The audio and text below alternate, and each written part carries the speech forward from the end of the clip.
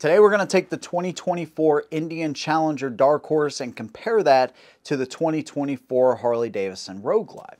I'm going to talk about everything on these bikes, from the aesthetics to the way they ride, suspension, features, pricing, and which one I like the best and why.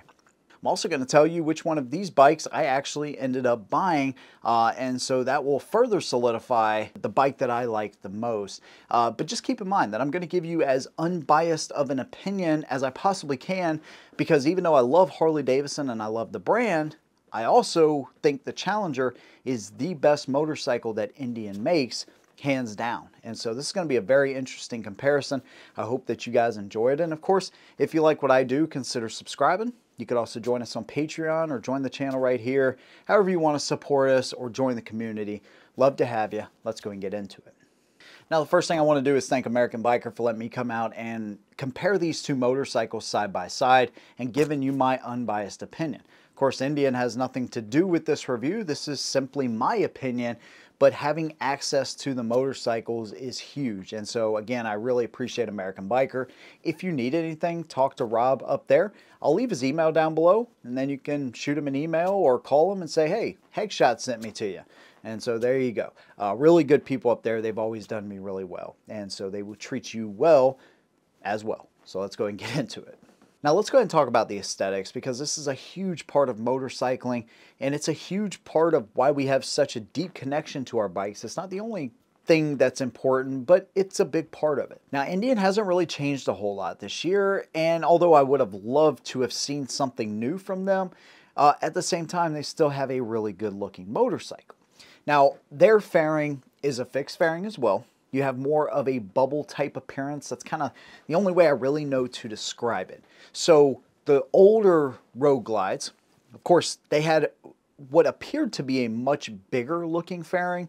They've slimmed that down, or because of the contours that they've added into the fairing, it appears to be smaller, and it definitely looks smaller compared to the Challenger this year.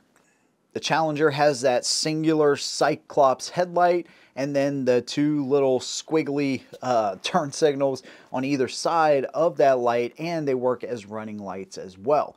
That's just one of the biggest things that I notice, is the bigger bubble appearance of the fixed fairing on the Indian. Then, of course, you have the motorized windshield, so that's going to allow you to, move that up and down, set it where you want, depending upon the weather conditions, whatever. Of course, it adds some complications to the fairing as far as the motor, and it's got to be a little bit bigger, but having that option is pretty cool. We have a redesigned windshield on the Road Glide now, a little bit sleeker, pretty much all the way around. You'll notice the reduction in the fender this year on the Road Glide as well.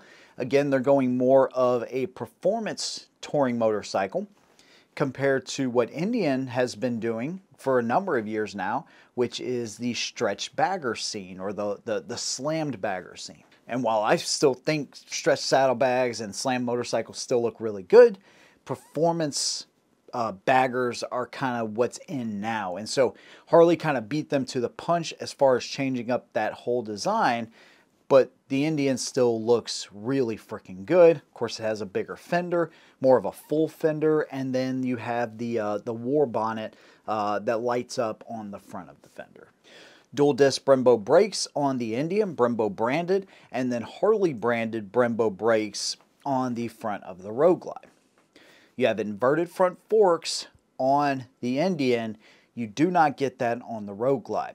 Now, Harley went through and they retuned the front and rear suspension to accommodate the weight reduction, which we'll talk about here in a minute, on the new Road and Street Glide. And they've added an inch of travel in the rear. It's 50% increase of travel in the rear now. And so that will come up, obviously, when we talk about the way they ride. And so while I do appreciate the inverted front forks on the Indian, Harley actually redesigned theirs as well. Coming to the tank. Harley Davidson has a teardrop style tank But again, they've added contoured lines in there, so it gives it a little bit different appearance.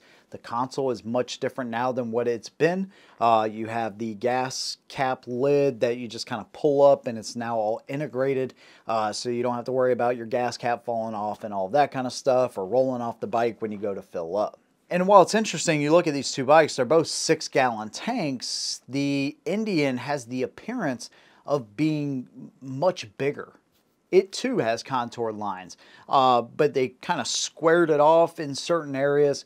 So both of these bikes, you know, from the cockpit, look very different as far as the tank and the side appearance of them. But again, they're both 6 gallons. Saddlebags, again, they're not stretch saddlebags on the Indian, but they are lowered. They're super close to the pipe, again, giving it that slammed appearance. And then also the side covers. So obviously Harley uses side covers as well. And in order to make those appear smaller, what they did is they blacked out the bottom of the side covers, Harley did. So it looks smaller, right? And that whole area from the motor to the radiator on back on the Harley is much more open. It breathes a little bit. On the Indian, they have plastic there that covers all of that. You could look at that two ways. You could say, okay, well, the Indian's easier to keep clean. You know, you don't have to reach in there and all that kind of stuff. Or you could say it looks a little bit cluttered. I tend to err on the side of it looks too cluttered. I wish they would kind of clean that area up, get some of that plastic out of there, and just let the motor breathe a little bit. And not only the motor, right up under, you know, where you're sitting, the rider, I would just like all of that to be opened up just a little bit. Now, the bags on the Road Glide, although they may appear smaller at first glance, they're actually bigger this year. So they've actually widened them. Again, you have some contoured lines in there, but they've also widened those bags, and they sit up over the pipes, of course, giving us that performance bagger look. Now, what about what we see and what we interact with as a rider? And so that's going to take me into seating position and the electronics, the gauges, and all of that. So simply put, Harley-Davidson upgraded this entire system. It's now the Skyline OS. You have a 12.3-inch screen. Everything is integrated into that screen, giving us a much more open area in the cockpit. No more cluster that covers the handlebars. If you need to get to your risers, the bolts are right there. It's a lot more open in that area. Tachometer, speedometer, all of your widgets, your trip A's, your trip B's, your engine coolant temperature, your tire pressure sensors. Holy crap, they actually have them on Harley now. All of that stuff is in there, and so you're going to get 3 different appearances dependent upon the mode that you're in. So touring, road, or sport mode, there's going to have a little bit different layout. I cover all that stuff in the individual review of the road and street glide as well. So if you want to look at all that stuff, you absolutely can. Now on the Indian, of course, we still have the 7-inch ride command system. So this is a mixture of a touchscreen and the physical gauges that you're going to get as well. This is kind of how the Road Glide was for a number of years, almost 10 years at that. Looks a little bit busier now when you compare that to the Road Glide. So this is going to come down to personal preference. Do you like the physical gauges along with the capabilities of the screen? And of course in the screen, in the Challenger, you can look at all of those parameters, the TPMS, engine temperature, and you know, of course you have your navigation in there. Now that is a subscription based thing for the Ride Command, but they give you the first year for free through Indian. So that's going to give you updates on, you know, live weather updates, traffic updates, and maps and all of that kind of stuff. Harley, they have maps now on the bike, but you have to pay $350 for that. That covers you for 3 years as far as updates for maps, you know, live weather updates and traffic updates. Of course, the navigation will be there for as long as you own the bike, but you get 3 years of updated service with that $350 surcharge. If you have an iPhone, though, with CarPlay, then you can skip that charge altogether. So they really made this for somebody that maybe, I don't know, maybe if your phone dies, then you can keep that integrated maps. Maybe you have an Android Auto, which Android Auto dropped their support for motorcycles. So if you have an Android Auto or you have an Android, you can still have the option to buy those maps. Not everybody needs it, so they wanted to cut costs where they could, and that's one of the ways they did it. Now keep in mind with CarPlay, Apple CarPlay, you have to have a headset with a mic. And so what I did recently is I actually hooked up with Cardo, which was absolutely perfect timing to be able to get this thing to work. And so I don't like having things that are sticking in my ear, so you could use Apple AirPods or whatever, but I hate that. So what I did is I got one of the Cardos, they sent it to me, the PackTalk Edge. Fantastic unit. They're discounted through my channel. I'll leave a link down below. So if you need a good Bluetooth headset, communicate with you and your wife, communicate with people in your group, and be able to use CarPlay, I'll leave a link to Cardo down below, and make sure you use that discount code to save yourself quite a bit of money. Supports my channel as well. This is a fantastic unit though, so just throwing that out there. A little shameless plug, but it helps you guys as well. So a little bit different approach there. Indian's going to give you 1 year for free. Harley, you got to pay for it if you want it, but then again, you can use CarPlay at the same time. Seating position. So I have always seen the Challenger and the Road Glide is kind of one and the same for the older models, Road Glide, and the previous model and this model, Challenger. They feel really comfortable if you just ride around town. You know, the bars are kind of down here, so your shoulders are, you know, kind of pointed downwards. But then when you get it on a longer ride, that's where I really started to see the imperfection with those bars hurting in between my shoulder blades and all that kind of stuff. But this year is a little bit different. While the Challenger basically is the same, the Road Glide, they've put a set of bars on here that are much taller. They fit perfectly in line with my shoulders. You have about 27 degrees of angle there that you can move the bars back and forth. To me, the Road Glide is actually a much more comfortable seating position straight from the factory this year than it is on the Challenger. Now, of course, these things can be fixed with a handlebar upgrade, so it's not a permanent thing. But from the factory, I believe Harley did a better job this year of setting up those bars straight from the factory. You may not even need to buy a set of bars for the Harley, which is kind of crazy to say, but it's true. Of course, we have the motorized windshield on the Indian. We kind of already talked about that. We now have a lever on the Harley instead of the push button that would always stick, and then they got rid of the push button, and now it's a lever, so you can open and close that. You also have a couple of little I forget what Harley actually calls them, but they're little levers on the inside of the fairing closest to the rider, so you can open and close those as needed as well. My buddy M. Swedes told me too, the little vents that are on either side of the headlight on the Road Glide are still big enough where you can fit an Insta360 through there, but only if you have the protective covers off. So I keep the protective covers on because I ruined an Insta after having it for about a month because I didn't have covers on the freaking cameras. So anyways, you can still fit those through the Road Glide. And of course, the headlight on the Road Glide, I don't even know if I talked about this. If I missed this, I apologize. But basically, you have a single headlight now with a W LED that's underneath it. It almost looks like it's two headlights, but it is still just the one. So we've covered a lot so far, but what about some of the other specs and some of the differentiating features between these two motorcycles? Well, when we look at the Indian, you're 840 pounds up and running. On Harley, they've actually shaved, I think it's 16 pounds off of the Road Glide, 19 off of the Street Glide. So we're at 838 pounds in running order now for the Road Glide. So when we look at the seats laden, we're at 26.5 inches on the Challenger. We're at 26.6 on the Road Glide. Either way, it's still gonna, you know, it's about the same for me. I'm 5'7", so I'll be able to reach the ground, but I only really have an issue when I need to back the motorcycle up.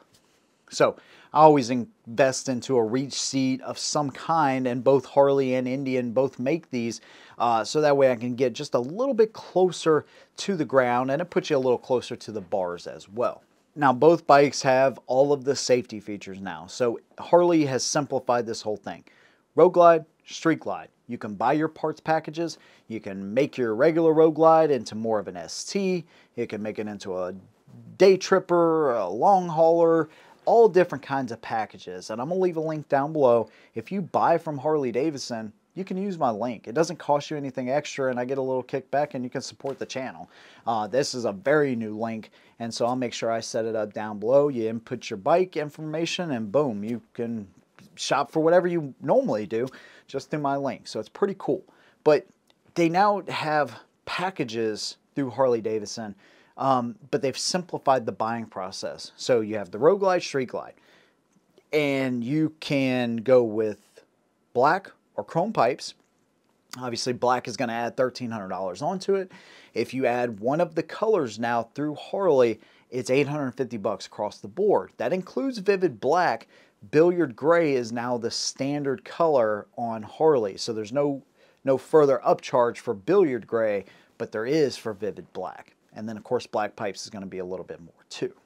On the Indian, you have a number of different color options, and of course the Dark Horse comes all blacked out, and you can actually get it with the new power band audio. This is going to have, of course, your upgraded speakers in the fairings and your fairings in the bag, and it's going to give you a 9-band equalizer. I believe this thing only goes up to like level, I want to say it's 12, 13, 14, something like that. But I'm telling you, there's intervals. So if you go level 5, you know, you might have 3 different levels of level 5 until you get to 6. I'm not quite sure why they did it like that, but regardless, the sound system on the power band audio is crazy good. I mean, for a stock audio system, it's incredible. So if you're not trying to run Bluetooth in your helmet, and you want all the sound you can get out of the motorcycle at no matter at what speed, this is an incredible upgrade that you can get on the Challenger Dark Horse. On the Harley, of course, you know, the regular Road Glide, you can get audio packages, but straight from the factory, you get the 2 fairing speakers, and that's it. And once you get over 60, 65 miles an hour, I mean, I can't really hear the thing at all. So maybe it's just my hearing, but the audio is pretty much worthless once you get to highway speeds on the Road Glide. Again, I have the Cardo now. I listen to it in my helmet, and until I can get back into volunteer audio and really upgrade this thing, that's what I'm going to be using. So it's definitely not as good as the power band audio, but the power band audio is not free either. And so I'll get to pricing here in a minute, but regardless, you know, you have a big difference there. They both come now with TPMS, hill hold control, drag torque, cornering ABS, cornering drag torque. All of this stuff is included on both motorcycles. This is a fantastic move. This is something that Indian has been doing for a number of years now, along with some other things, including the ability to quickly arm, lock, unlock your motorcycle with the key fob, motorized windshield. You know, these electronics and stuff and life-saving features they've incorporated on their bikes for a number of years, as long as you went with the Dark Horse and above. Harley is now getting around to this year, which is just such a great move. These are life-saving things, and anybody that says, oh yeah, the bike will just correct itself for you, honest to God, I don't think they know what they're talking about, because you still need to have technique. You still need to practice. But at the same time, if you find yourself in a bad situation, the bike is going to assist you in staying upright. And that's what it's all about, man. Rider aids are fantastic. It's not a replacement for training, but if things just get out of hand, that's what they're there for. And I'm so glad that both bikes have that. So all of that stuff is included. And then, of course, Harley, even on the CVO Road Glide ST, which is their like ultimate performance bagger, that one even doesn't have the quick unlock and lock, which is kind of crazy. I think that's the only CVO that doesn't have that feature, at least over the past decade. But regardless, man, that's one area that Indian still has, and that's a feature that, you know, I really would love to have on my motorcycle. The motorized windshield, I could live without it. I mean, how often am I really going to be changing that thing? Probably not that much. But locking and unlocking the bike, I do this all the time. So anyways, you get that included with the Challenger. We also get the single Fox adjustable shock on the Indian, and then we have the dual emulsion shocks on the Harley. And so They've changed it up a little bit this year. And so while they're not hydraulically adjustable or anything like that on the Harley, you can now adjust preload for both sides. So essentially on the right side saddlebag, that's going to allow you to take your wrench out, adjust your preload as needed for the total weight of you, your passenger, all of that stuff, and kind of get it set there. And then on the left-hand side, you have the quick adjustable knob, which will allow you to kind of fine-tune that with additional luggage. Or let's say you ride with a passenger sometimes, you can actually run that thing to max, and that will give you a little bit more preload there in the suspension. And again, we have an extra inch of travel. And so that's going to lead me perfectly into the way these two motorcycles ride. Now, one thing I have praised Indian for over the past, 4 years since I started this channel essentially, is how well balanced the Indians really are, especially the Challenger. They feel very light coming off the kickstand. They are super nimble going into the corners, and nothing's really changed this year because they haven't changed anything with them. They're still super nimble. You have the inverted front suspension. And while admittedly I haven't run these things for a long period of time, I haven't taken them up to the mountains or anything like that. I'd love to, but I haven't. Still, from what I've seen in my experience being on a lot of different Challengers and riding them quite a bit, is that these things handle the corners really well and they're super comfortable. The suspension and the way the Indian rides is really good. The suspension on the Road Glide is the best it's ever been stock anyways. They have retuned this to where, if you've ridden any Harley bagger, and that goes for the street and the Road Glide, with stock suspension in the past, you know that when you hit a bump, especially on the specials, by the way, which were an inch lower, it really sucked.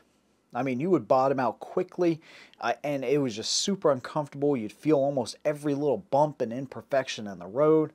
They've pretty much made Wilbur's a necessity for upgrading in shocks. That's still something I want to try eventually, is a Wilbur's suspension setup, because I've heard so many great things. Or even the Screaming Eagle O'Lean's shocks. They've made those upgrades like almost a necessity through Harley Davidson. But I think people may actually be surprised as to how good this new suspension, being tuned and having an extra inch of travel along with additional preload settings, actually is. Makes a huge difference here. So I'm really glad to see Harley paid attention to that, and they have done a really fantastic job. Would it be nice to have inverted front forks on the front of the Harley? Yes, you're going to get that on the CVO Road Glide ST. You don't get that here. It does make a difference. The CVO Road Glide ST is just a whole nother animal. While the regular Road Glide rides good, the CVO Road Glide ST rides even better.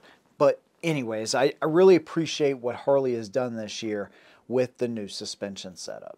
And you have a super nimble feeling bike. Like I said, they've shaved 16 pounds off of this motorcycle, and you can really tell. Now, some people may say, oh, 16 pounds, that's nothing. That's actually pretty impressive considering we're talking about heavyweight motorcycles anyways.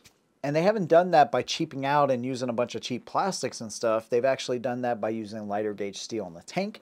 They're using different plastics in the saddlebags, but they actually have higher strength in them as well. So if you're putting speakers in your bags or whatever, they actually can handle more of a load, and they're lighter. So kind of the best of both worlds.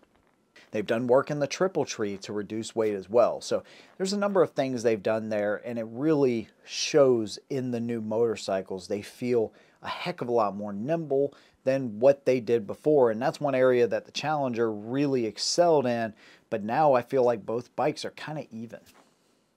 When you get them up on the highway, which one cuts through the wind better? Well, that's really hard to say, man. They both cut through the wind really just incredibly well. Now, of course, on the Indian, you may get a little bit more head buffeting. If you have that windshield pulled all the way down or, set all the way down, you might get a little less if you have it all the way up.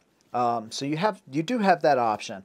But both bikes, I mean, I'll be honest with you, dude, 80, 85 miles an hour, they cut through the wind incredibly well, and I don't have an issue with either one of them.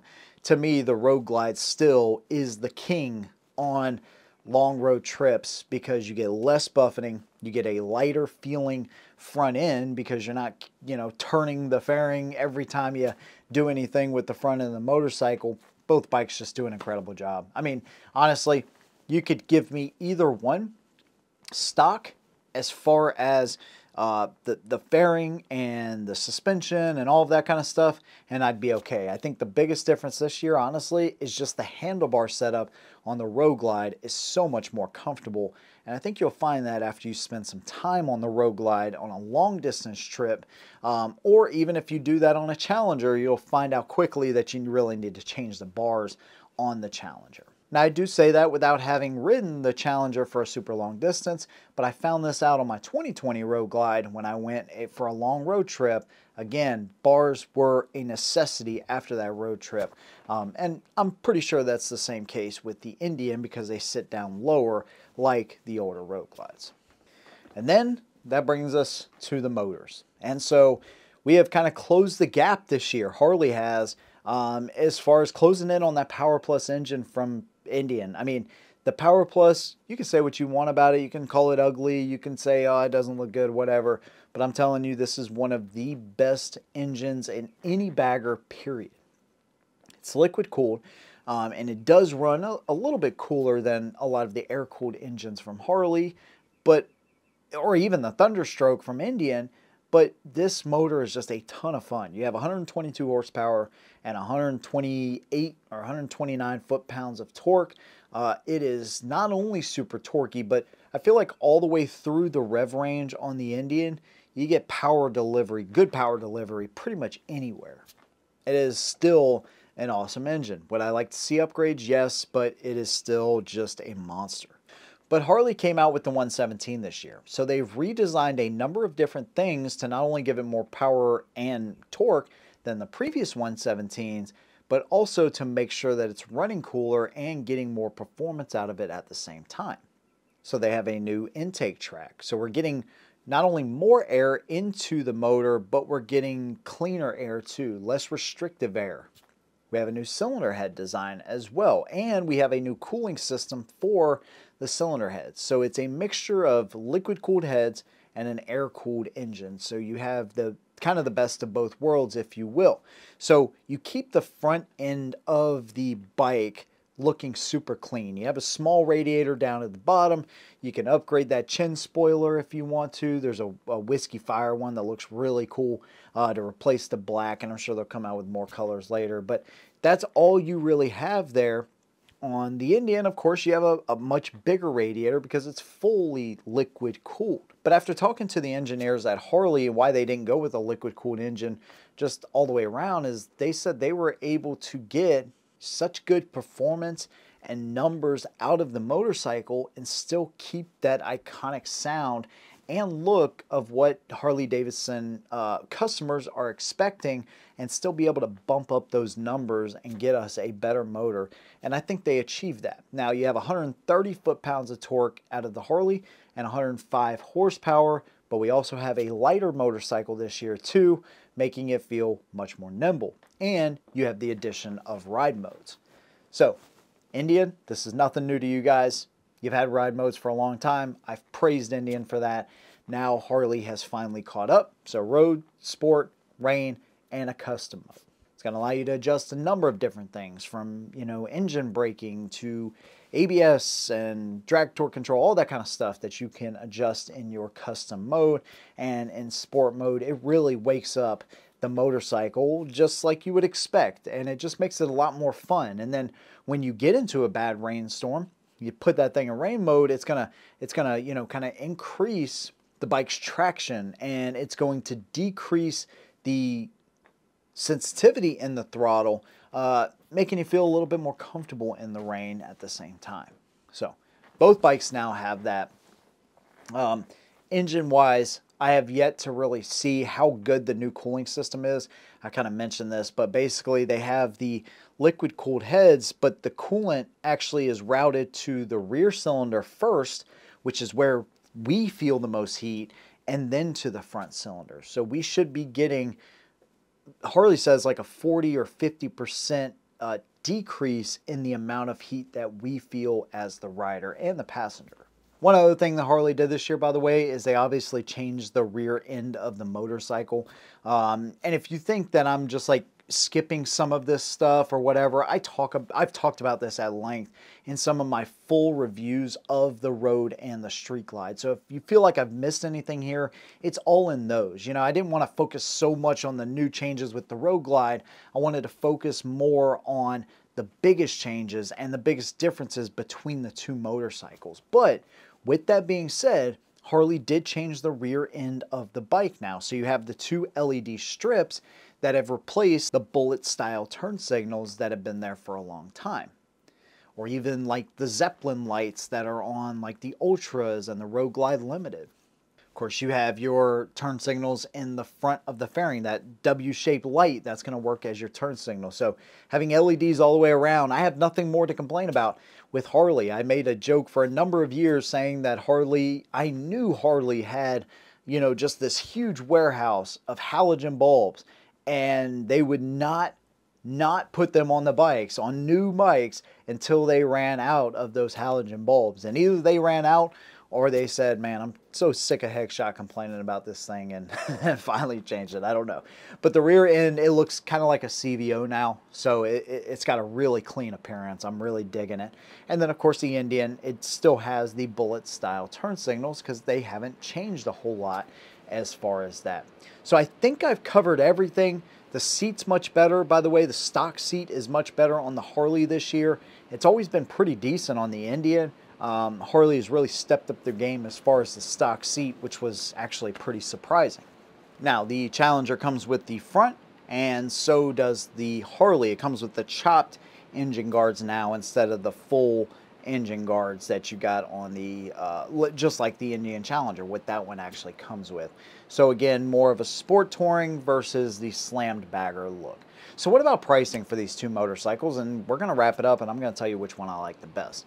Well, you would think that typically things go up, especially when you add in all the safety features on the Harley, the new Skyline OS, a bigger screen, redesigned fairing, LEDs all the way around, the new bigger motor, and yet the price has actually kind of gone down.